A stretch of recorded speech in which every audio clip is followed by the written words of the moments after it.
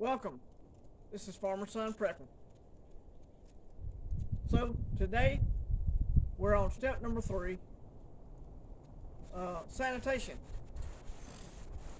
At this point you should already have your water storage taken care of. That'd be step number 1, and your multiple ways to filter that water.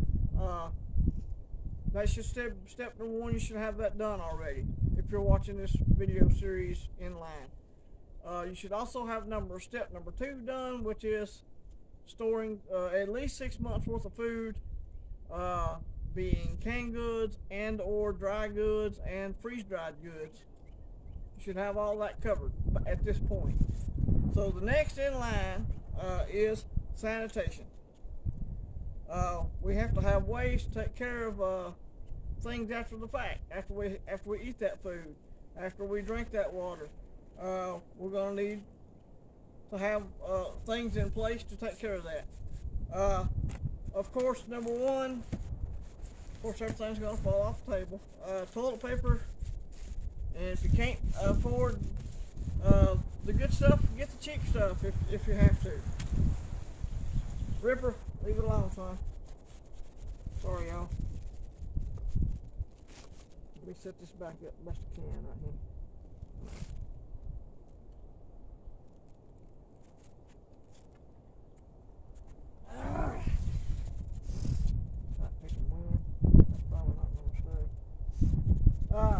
So toilet paper, you know, everybody knows to stack toilet paper. That's you have to have that.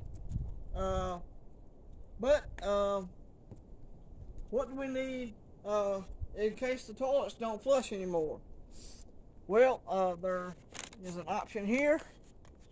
Do the 5-gallon buckets. Cat litter. You can also use wood shavings if you have a free source of that, or if you can afford to do wood shavings. That is another option. As far as the lid on this, there's a lid for 5-gallon buckets called a luggable loo. You can buy that on Amazon, or you can split a pool noodle and put a pool noodle around the top. Those are 2 ways I've seen that done. That's for number 2 only, of course. So after that, you're going to need sanitation, hand sanitizer, many different forms. This is the foam kind. You have the Germex, the Spectrum, whatever brand you can get. Also, weekly bathing, you're going to need soap of some sort. Bar soap is good. You can stack the body wash, whatever you prefer. Also, cotton swabs is an awesome idea.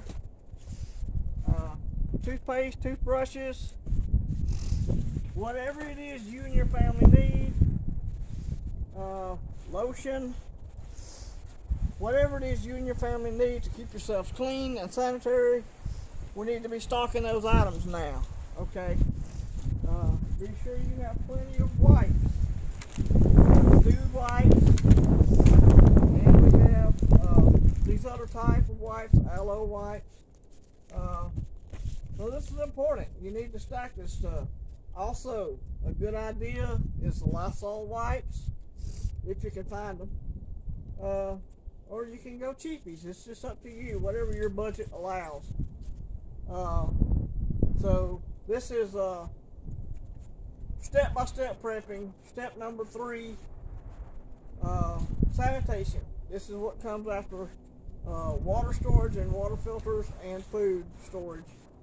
Sanitation. It's very important. You need to make sure you and your family can keep yourself clean in any situation. Of course, I've got some dishwashing liquid here. Dishes may have to be washed. You could also start paper products to cut down on some of the dishwashing. So here are some ideas. This is your step number 3, sanitation. Thank you for watching. This is Farmerssonprepping. God bless you all.